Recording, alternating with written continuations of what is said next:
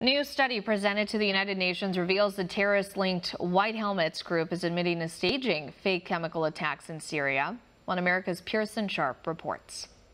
At least 40 members of the terrorist-linked White Helmets have admitted they staged fake chemical attacks to provoke retaliation against the Syrian government.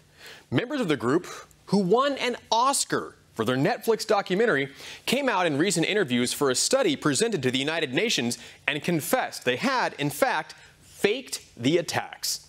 According to Maxim Grigoriev, the director for the Foundation of the Study of Democracy, the White Helmets provided a detailed description of the methods commonly used by their organization to fake the scenes.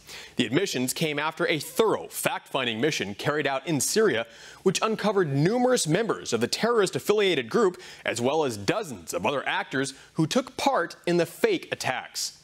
Grigoriev explained the participants were often innocent bystanders who were taken advantage of by the White Helmets. Many were living in poverty and agreed to participate just to earn a few dollars to buy food for their families. A woman recounts how the White Helmets members gave her a white sheet to wrap around herself and says she was then told to lie motionless on the ground. She was even instructed to fill her mouth with toothpaste so she would appear to be choking on chemical weapons.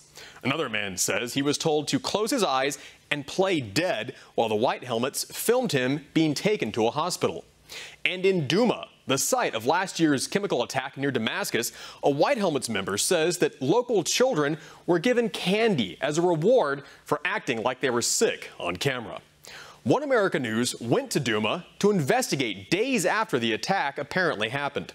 After visiting the very hospital where the videos were filmed, we could find no evidence of any attack. And the doctors I spoke with told me no one was treated for chemical injuries and not a single person died that day.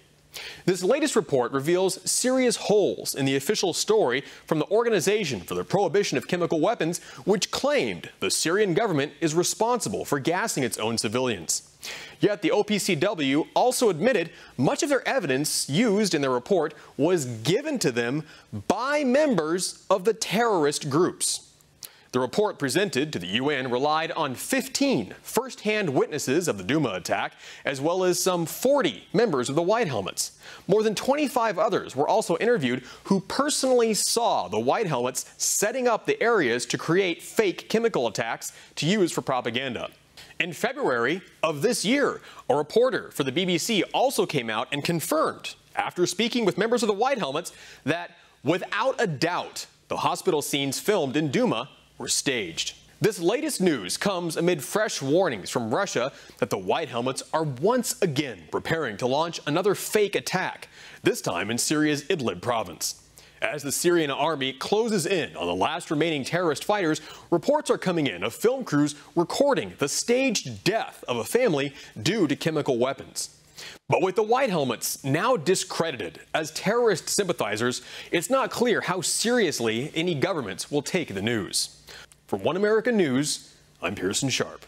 Want to see more videos like this? Click on the link below and subscribe to One America News on YouTube, and call your cable provider and kindly demand that One America News is added to your lineup.